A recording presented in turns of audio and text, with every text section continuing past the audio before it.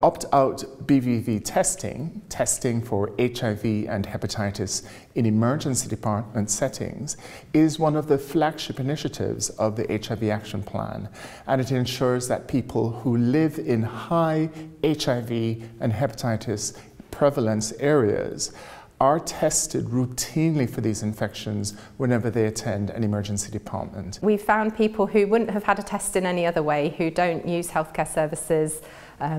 perhaps more where we would do more routine testing, say in sexual health clinics or even through their GP. So we picked up people who haven't had any symptoms, haven't necessarily known that they've got an infection, and that's been a great opportunity for them to then get linked into care and get started on treatment before these diseases become severe and treatment is much more difficult. We've been seeing actually an amazing number of new patients diagnosed with HIV who wouldn't otherwise have been considered to be at risk of HIV,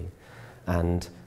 the vast majority of them are now in treatment, the vast majority of them are now living healthy lives.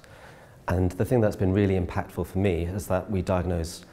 more people who are from disadvantaged groups who don't come to light through traditional testing. So we diagnose people who are missed by other ways of testing people for HIV.